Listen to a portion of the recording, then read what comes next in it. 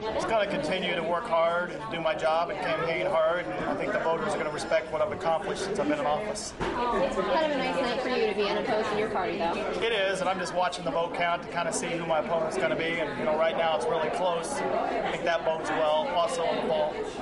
And kind of talk about, running through November, kind of what your main issues you're looking at. I know obviously you're the incumbent, so you kind of already have your table, but what will be your issues? I mean, main issues, we're going to continue to work on some of the jail overcrowding issues, of course, and just continue to try to work on getting better at the office. I mean, there's some issues that you're never going to solve, so you keep having to try different things to see if you can improve on those things. Hey, anything else you want to add? Good. Thanks so much.